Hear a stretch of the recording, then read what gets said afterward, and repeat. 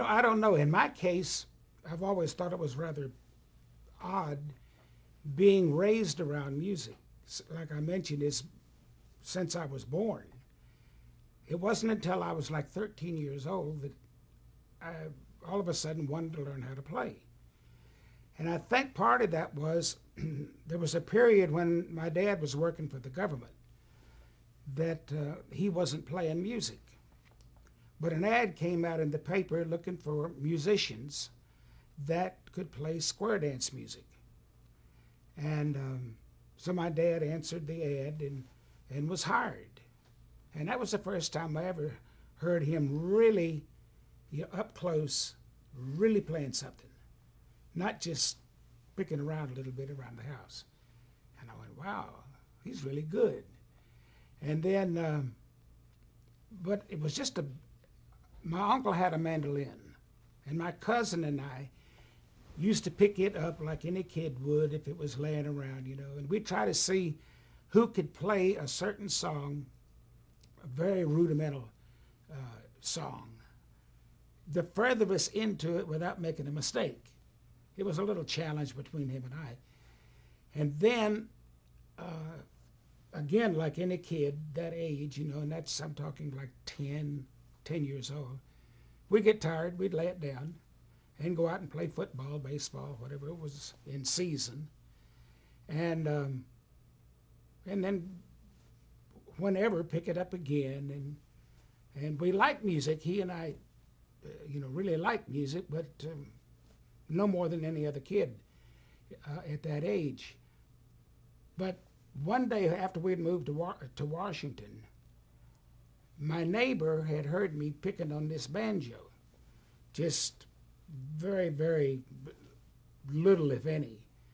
So he come out, he brought a guitar. And he said, have you ever had a guitar to play on? I said, I've never been, of all the instruments that my uncles and my dad played, there was never a guitar. It was mandolin, tenor, banjo, fiddle, and that was about it. And so I said, no, I never had a chance to even hold a guitar. And so he said, well, here, and he handed me his guitar. And I strummed down across the strings, and when I did, the softness of those strings, 6 strings, all the way from the treble string up to the bass strings, and it was so nice. It was that light switch that you've often heard about just clicked, and I said, I've got to learn how to play. And that was in the fall of whatever year. It must have been around 1945. And I just said, I have to learn how to play. So the Sears and Roebuck catalog was our wish book. And late in the fall, my sisters and brothers and I would get together and circle what we wanted for Christmas in the book and put our name next to it. Well, mine went right around that guitar. And Christmas of my 13th Christmas, I come down that Christmas morning, and there was a guitar under that tree. And a book, 2 books. One was favorite songs, and the other was 300 chords for guitar and how to use them. And I looked at everything else, took the guitar up to my bedroom, sat down with the book, and started trying to learn how to play. Well, I played and played and played till my fingers actually bled. And I found, but I was so eat up that I couldn't wait. I found out if you get a glass of water, fill it with ice water, soak your fingers in it. It makes them numb, and you can continue. I mean, wasn't a way it's going to stop. And then I had a built-in teacher.